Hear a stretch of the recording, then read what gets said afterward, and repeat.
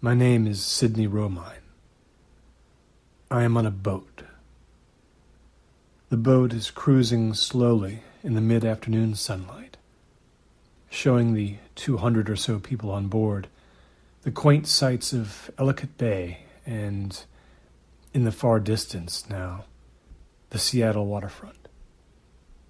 I have a light beer in my right hand, and am sitting below deck, enclosed and out of the sun. Everyone, the tourists, the locals on board, seem to be enjoying themselves. But I just saw something out the window to my left that has made me worry. I'm afraid. There's something out there on the water, something others have already seen but aren't concerned about in the slightest. It's just me, I'm sure. But I've been conditioned by the past.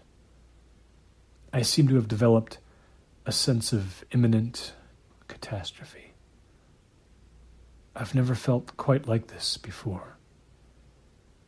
And I think to myself now, as I sit here, not knowing what to do, that of course I should have known better than to get on a boat.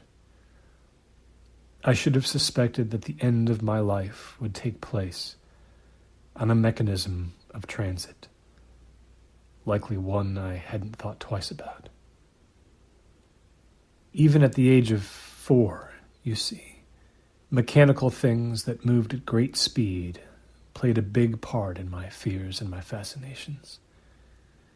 When I lay in my bed at night in the big house I used to live in with my mom and dad, and I looked across the dark bedroom at my closet, it was not a ghost or a monster I feared behind its door. No. I never told my parents or anyone else about what I thought was lurking in there. It was a car. A black, small but lethal car, crouched in the shadows among my toys and games, inches below the reach of the hem of my winter coat. The car's cruel bulk took up every inch of space inside the closet. I believed it retreated inside the eaves of the house during the day, somehow expanding and contracting, driving around and around, silently in an unseen rectangular tunnel. At night, the car would start again, and it would creep into my closet and wait, engine idling. If I were to open the closet then, its headlights would spring on. I would be blinded, and then I would be crushed as it roared forward, splintering the closet door, reducing it to shreds. The car haunted me all the way through second grade.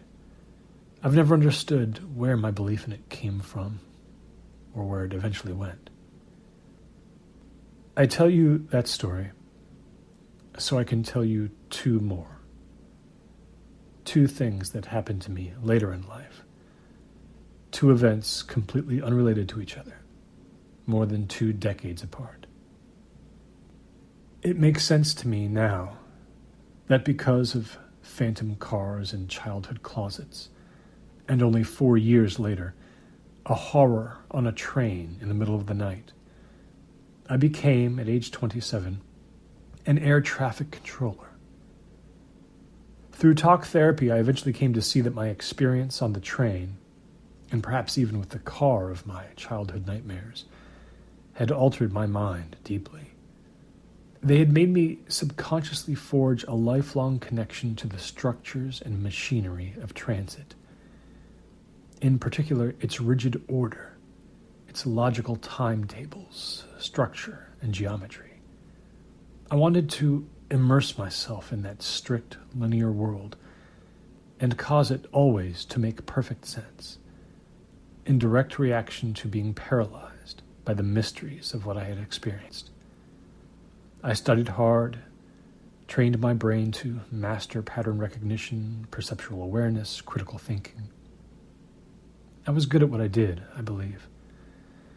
And nothing bizarre or inexplicable ever happened during my career in ATC outside, say, a Learjet encountering almost fatal wind shear 10 bare seconds before landing. Or, in one memorable instance, undetected clear ice breaking off the wing of a DC-10 and destroying an engine as the plane took off from Stapleton Airport, causing a near crash that would have been partially my fault for communicating ineffectively about the ditch route that was available to the pilot should she need it. Her experience and alertness corrected my cognitive blip, and everything was all right. I punished myself for weeks over that one, but eventually felt fine again, enjoying my job and its relative predictability. I went home after every shift feeling like there was order in the world, and I was part of maintaining that order. Life was fine until Canal Airlines Flight 111 on July 21st, 2013. It was a routine passenger jet trip from Houston Hobby Airport to Minneapolis-St. Paul International Airport, leaving at 8:15 a.m. Central Time with 121 souls on board. The cockpit crew were Captain Daniel Hengist, age 44, and co-pilot Ronald Carman, age 33. I first made contact with the plane from Kansas City Air Route Traffic Control Center at 9:41 a.m. Central Time, when it entered Missouri airspace in bright morning sunlight. We shared the usual cruising altitude communications until we didn't. Canal 111, climb and maintain flight level 340. Canal 111 heavy left 340. Canal 111, turn left heading 040. Want to keep you away from traffic. We'll straighten you out shortly. Roger, 111 heavy left heading 040. Can you tell me how far away that traffic is? 111, approximately 6 miles heading due east. Roger.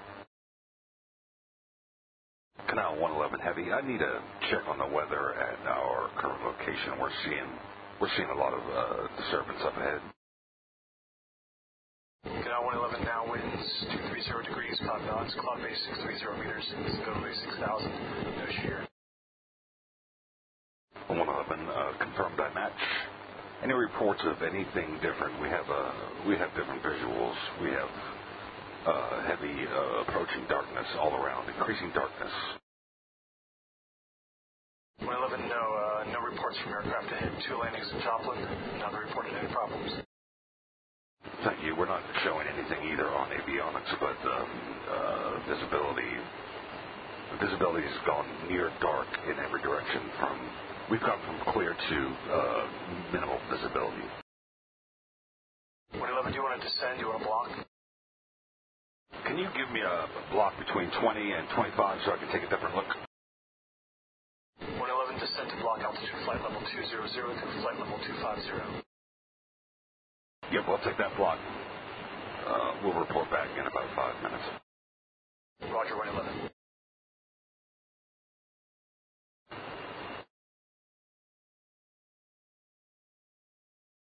Canal 111, we have complete darkness all around the aircraft. No visual with the ground or sky.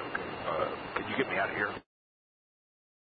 Okay, 111, you should have Whiteman AFB down below in about 2 minutes, and then Skyhaven off to your left. No. We're on a total blackout up here. No cloud cover. We're in nothing that registers. Total blackness. Canal 111 is the co-pilot in the cockpit. 111 heavy. The co-pilot's in the cabin. Flight attendants are reporting 1 or 2 unsettled passengers back there. The aircraft's mine. Maintaining flight level 200. All right, sir, I don't want to take you down any further, but let's turn left heading 060. Let's give you whatever lift we can. Roger, turning left heading 060 again. We are in total darkness, complete IFR. I have no idea what the weather cell this is. Can you give me another look at the weather? 111 on the ATS, winds winds 210 degrees, 5 knots, cloud base 530 meters, visibility 6,000, no shear. 111 heavy, okay, I'm going to need some kind of other look from some other source, because we are in some kind of system, like sunspot, something that's just getting darker. Roger, 111. I have a confirmation of no systems from the MCI tower, but I'll look around for you. Alaska 261, contact center on 126.52. Alaska 261, good day. 261, this is EKC, requesting you make a visual on an Airbus A330 at 10 o'clock, about 4 miles, Canal 111. 261 will let you know when you get it. 261, experienced any heavy clouds or storm systems since waypoint Caper? Negative. Okay, he's having some visual problems up there. If you can let me know. As far as we know, he doesn't have any intent of going below 20,000 feet. 261 will advise. When I was 9 years old, my parents put me on a train alone to go visit my grandparents in Fargo.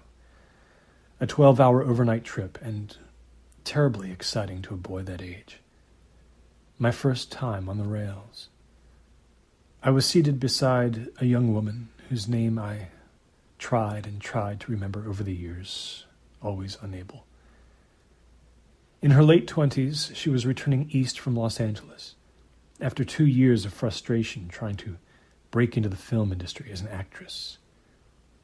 She at first thought I was simply bored and needed some entertaining, so she offered to play Uno with me, and that led to her regaling me with the funny stories of her misadventures in Hollywood, the awful temp jobs, the degrading auditions, the occasional brushes with celebrities whose names I mostly didn't even recognize. I think now she simply misinterpreted my shyness for worry about being by myself on the train. But I didn't mind. She was a lot of fun. Yet even at 9, I could detect a real sadness in her, because she didn't like what she was returning to at all, was obviously feeling humiliated, worried about money, feeling like a failure. She had to get off in Montana, very close to Glacier National Park, in the middle of the night, at a small town called Marksburg.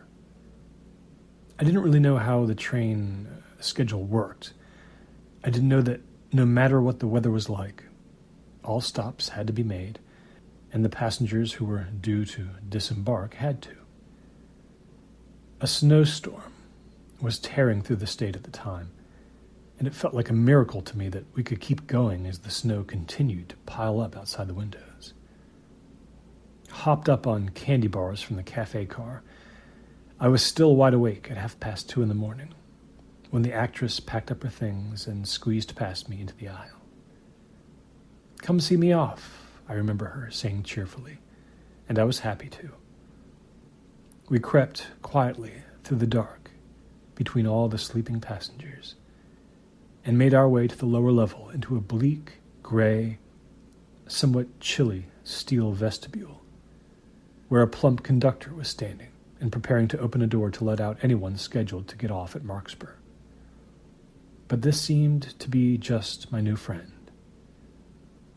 She didn't have anyone coming to meet her, for reasons she never said. Canal 111 Heavy, we are maintaining flight level 180, nothing visible in any direction. We are totally curtained in black, black all around. Roger, 111, can we get the co-pilot back? I'm not getting any comm back from the cabin. We'll inform. Okay, let me know as soon as he's back up there. Can I get your fuel in gallons? Gallons of fuel, 2810. Roger, 111. Descend to flight level 140, maintain airspeed, you're clear. Let me know as soon as you see something. You've got Macon right below you. Beyond that, we're going to put you into a right-hand orbit, vector you to the Kippet waypoint. 111 Heavy, descending to flight level 140.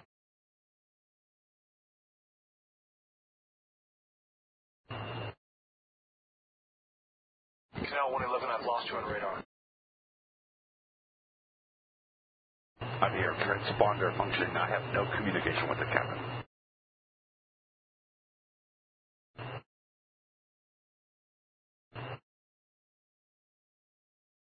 This is Canal 111 Heavy. We've lost the passengers. 111, say again. Cabin pressure is steady. We've lost the passengers. There's no visual on any passengers. I have no FAs, no co-pilot. 111, confirm that you're looking at the cabin directly. The cockpit door is open. Affirmative. I see no passengers. I have no comm with the FAs. There's no one back there. 111, confirm you're saying there are no passengers. Affirmative. My craft is not on your radar. Affirmative, you are not on radar. Has there been a cabin breach? Negative. No breach. Sir, what's your altitude? Holding at 140. Can you give me a pressurization reading? 5.9 psi. I feel fine. No ECAM warnings. Engine parameters normal. 111, I can have you set down. Do you want to declare an emergency? Affirmative. I'm declaring emergency. Where can you vector me?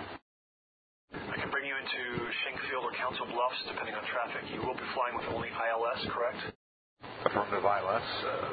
Bring me into Schenck. Jesus Christ, the passengers are gone. All the seats are empty. Okay, 111, we're going to bring you down. We're going to get some visuals for you. Instruct Schenck Tower to light things up for you. Canal 111, turn left heading 350 to intercept the localizer. Maintain flight level 120. Cleared ILS into runway 18R. Contact tower at 11827. 111 turning left heading 350. Flight level 120. Want to affirm that I have no passengers and no crew. No visuals outside the cockpit. No variance whatsoever. No anomalous readings. I'm in complete darkness. Running lights are non-functional. Running lights are non-functional.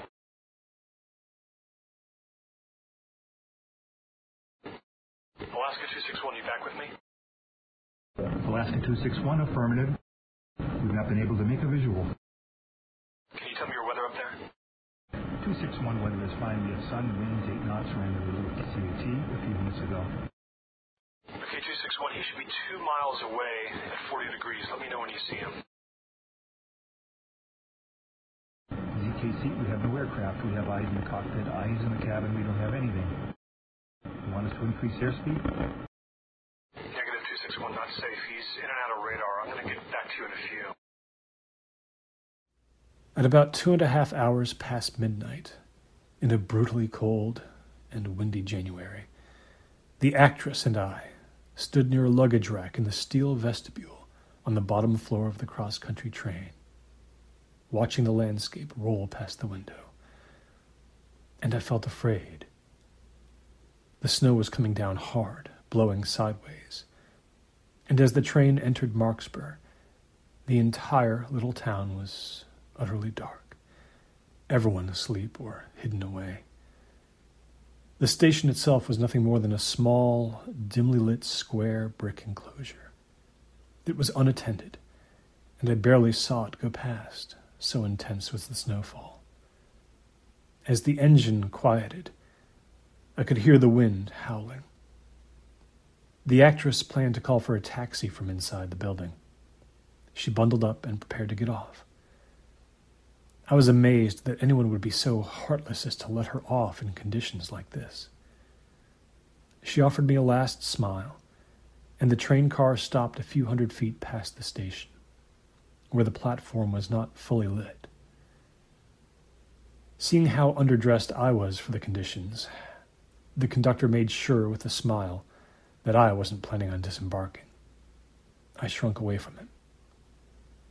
He lowered his head and opened the door, and though I was standing well behind the actress, the wind blew in and hit me hard. I know now that the temperature at that time of year in Montana can get down to 10 or even 20 below zero. I had never felt cold like that before, and never have since. I couldn't see more than 20 feet through the dark and the driving snow. My friend, almost unrecognizable in a confused mass of hats, scarves, and gloves, turned and gave me a cheerful wave, and then stepped off, hoisting her stuffed backpack over her shoulder. She climbed carefully down the step stool the conductor had placed for her and began to walk down the platform, head down against the shameless wind, navigating with difficulty through about 6 inches of snow covering the cement. The conductor, shivering, pummeled by the snow, hopped back on board quickly and pulled the door shut fast, grimacing. He tipped his cap to me and mounted the stairs again to the upper level, leaving me alone. I watched my friend out the window. Instead of walking all the way to the station, she seemed to catch sight of a cab in the parking lot behind it. I could just barely see its shape out there waiting. Only its running lights were on. She must have thought she'd gotten lucky. She went down 3 steps and began to cross an empty square patch about 30 yards long and 30 yards wide, holding tight to a thin railing. She set foot on the ground, shuffling through the rising accumulation, arms wrapped tightly around her, the wind so high that her balance was unsteady. The train began to move out of the station. I would learn later that it was not usual procedure to have such a brief stop, but the engineer was likely worried about more and more snow building up on the tracks. I had lost almost all visual detail of what was going on out there. My friend was just a shape in the darkness now, obscured by the storm. I saw something happen to her then. From 3 different directions, her left and right side and directly before her, 3 separate and distinct forms emerged from somewhere within the blizzard. They loomed above her, not less than 8 feet high, I believe. They had no human properties, these dark things without heads, without arms. I think she stopped where she was for just a brief second, in fright, before all 3 of the things almost simultaneously enfolded her by spreading out wide, wing-like masses from their sides, floating forward. And then the train was too far past this site for me to follow it any longer. Canal 111, contact 193.12. Canal 111, contact 193.12. Canal 111, contact 193.12. 111 heavy up down. 111, we have no radar contact. Can you give me your position? It's pitch black. I'm on the ground. There's nothing outside the cockpit. Can you exit the aircraft, sir? Have others exited the aircraft? There are no other souls on board. Confirm that you're on the ground and the engines are down.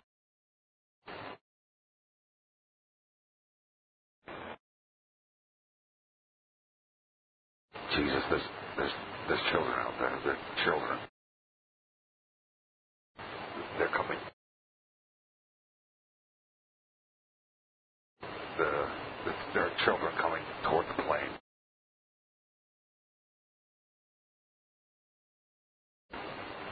They have fire. They're holding fire in their hands. Okay, let's get you out of the plane, sir. Let's get you out of there. Have you been able to contact the cabin?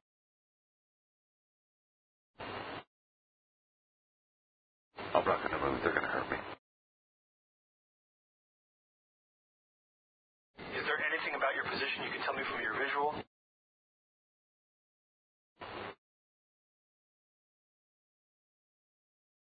There's been a starboard rear door unlock. Sir, you with me?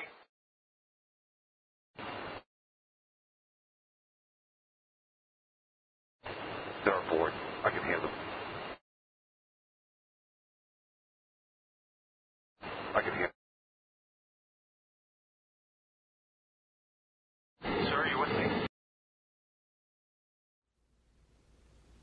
There was no making sense of what I saw when my friend, the actress, vanished in the snow in Marksburg.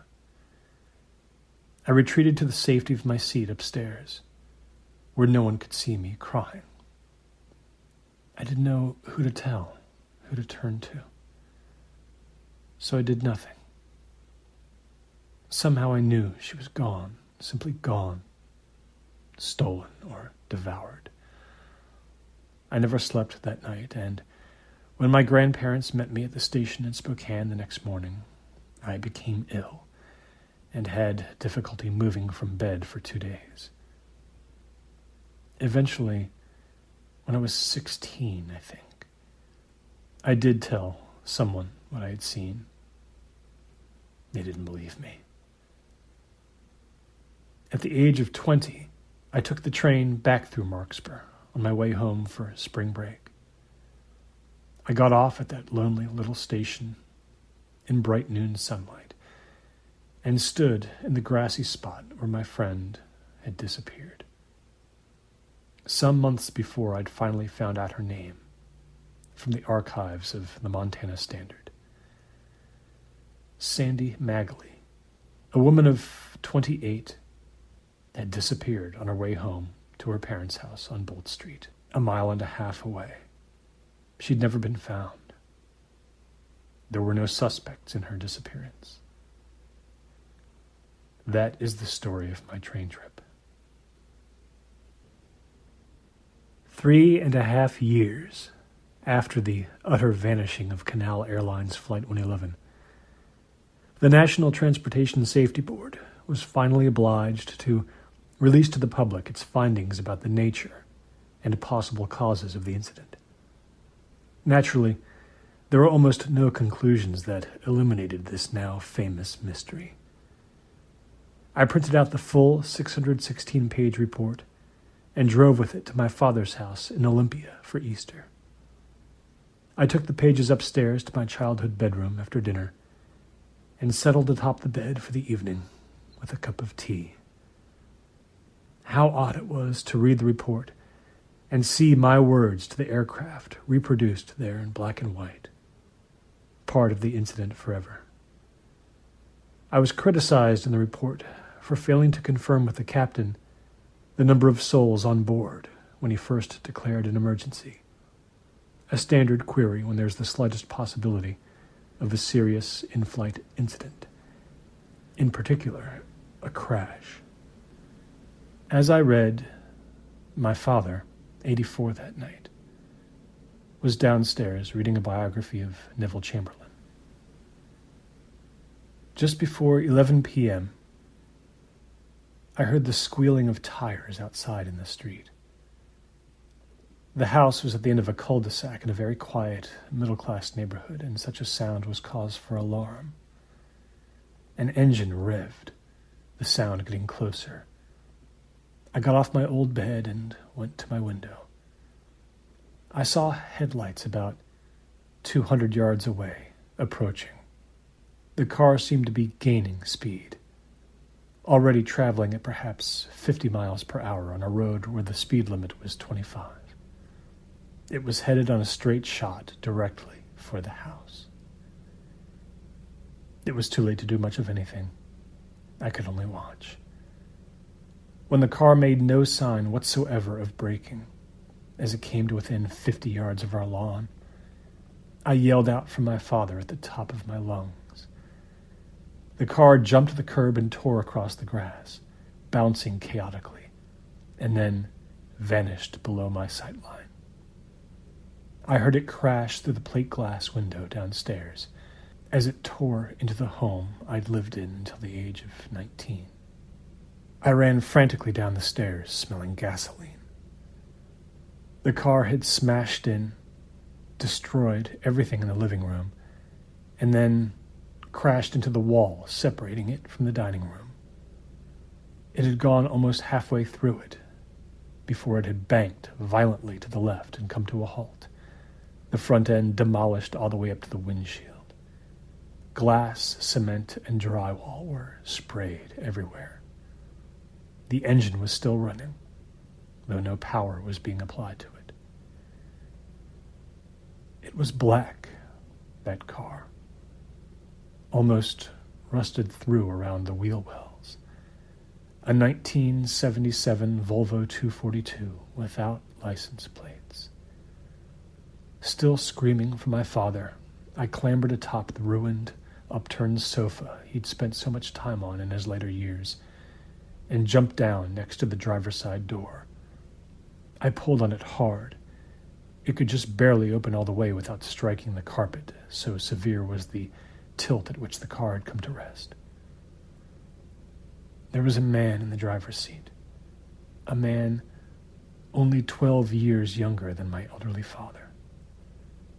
Somehow, without wearing a seatbelt, he had not only survived, but he seemed to be without a scratch. He turned his head to look at me.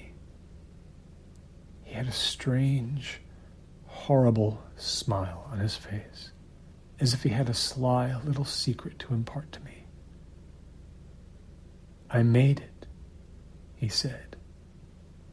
And then, eyes still open, his chest stopped rising and falling, and he simply stopped living. My father had died 15 seconds before, crushed under the car's repulsive weight.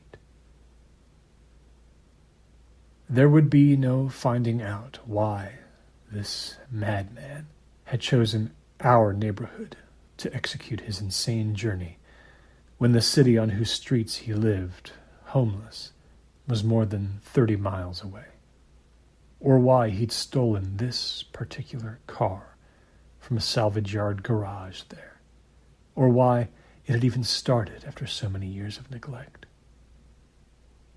It all just happened. The car from my closet had waited 3 decades to come out. And come out it finally did.